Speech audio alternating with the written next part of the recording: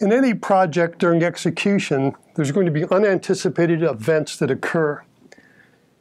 And those unanticipated events are going to cause change to the project plan. We're going to have to deviate from what we planned initially to do because of these circumstances.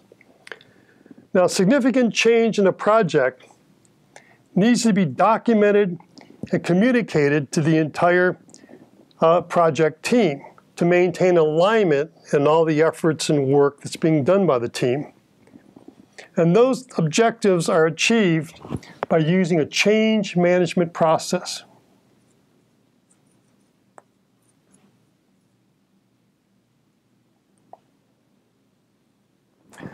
The change management process maintains order.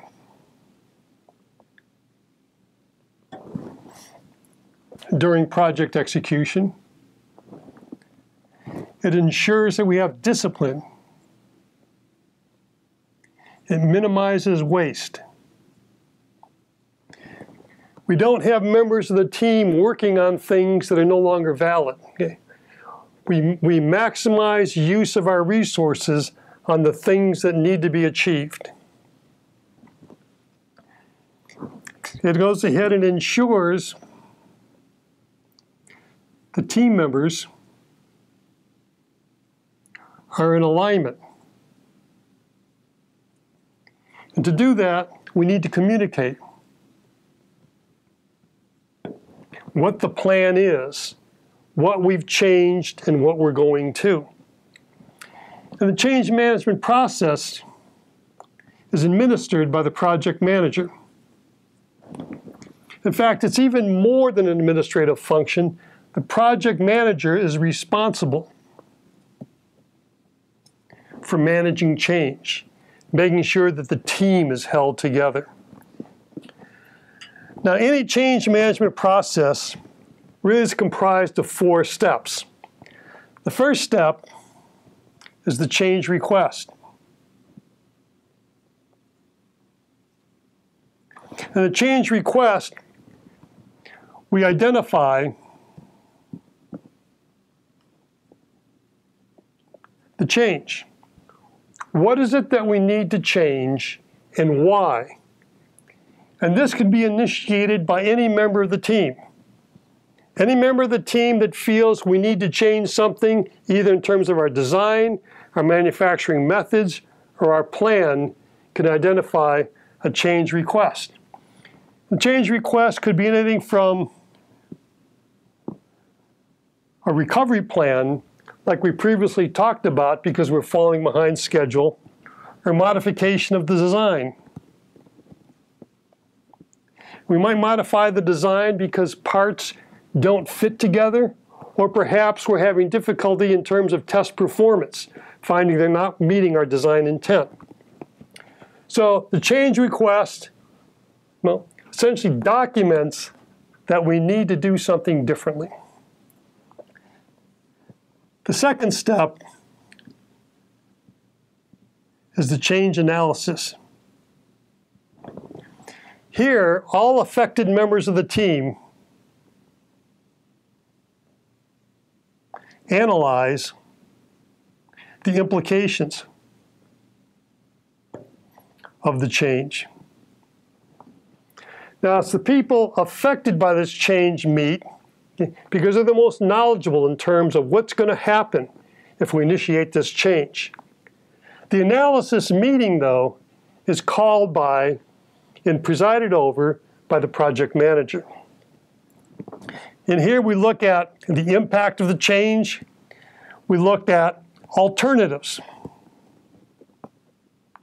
Are there other ways that we can achieve the intent of this change without doing what was proposed in the change request?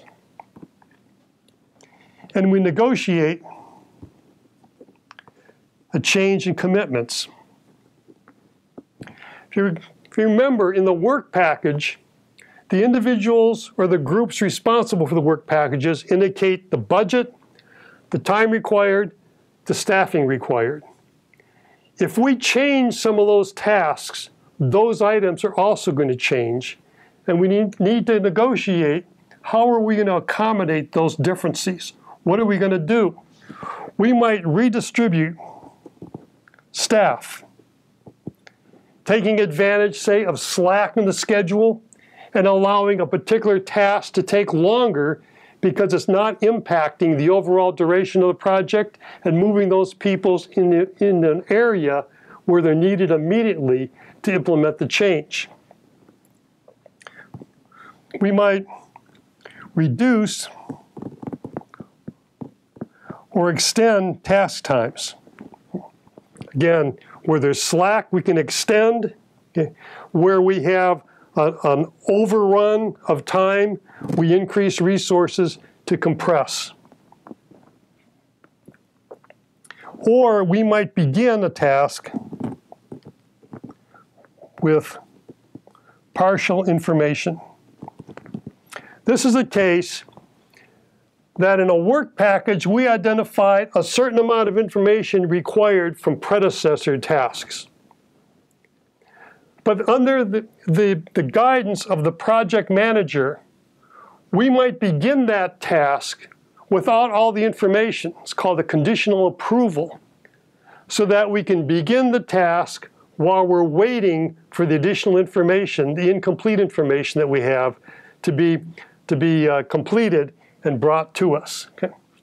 So we analyze the change to determine why we need to do the change, how can we possibly implement it, and we develop a plan for implementing it. And when we have an acceptable plan that the project manager feels is workable, we have a change approval. And who approves the change? It's the project manager, because the project manager is responsible for administering the change and following through change. Okay? So we have a new plan of record now. Okay? This new plan of record incorporates the things that we've agreed to do in the change analysis. The project manager also establishes an effective date. When will this change take place? Will it take place immediately, or will it be done in 1 or 2 weeks, where we might want to complete several other tasks before we cut in this particular change? The fourth step of change management is change implementation.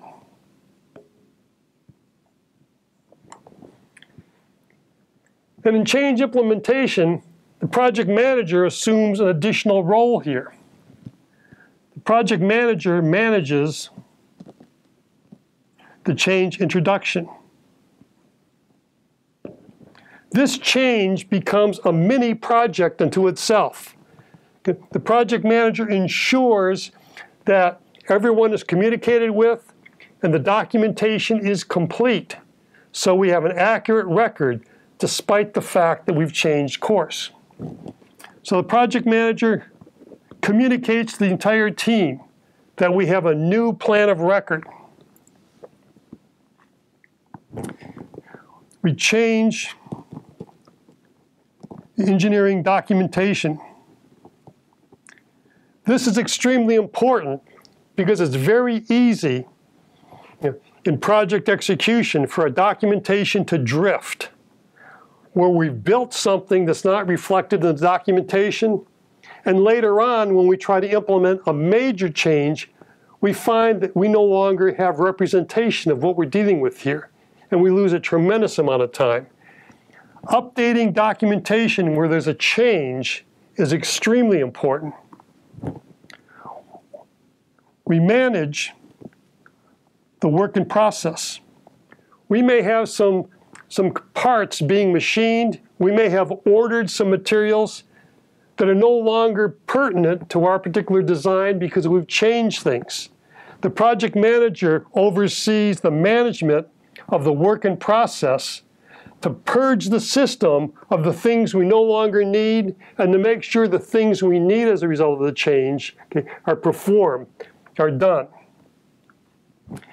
And finally, we look at the distribution of resources. Project management might look at moving people from one task to another task to essentially focus on getting the change implemented and the new specifications addressed as quickly as possible. These are the 4 steps of the change management process. They could be performed in many different ways. And we really look to each team to develop their change management process. And in the Formula Hybrid project management submissions, in the project plan, each team is asked to describe how they're going to manage change. What's the process that's going to be used in managing change? In the interim progress report, each team is being asked to report on the extent of change that's been taking place, how the change process has worked, any revisions to the change process that may have been made. And finally, in the final project review presentation, each team is going to be asked to assess how well did the change management process work in helping the team bring its particular project to a successful completion. Now, change management is being emphasized to a great deal in the competition because it's extremely important. It's an extremely important tool to help teams achieve their objectives. Okay? Now, success in Formula Hybrid is directly related into implementation of a change management process. The difference between a team that's constantly reacting to a situation and a team that's executing against a well thought out project plan is the change management process.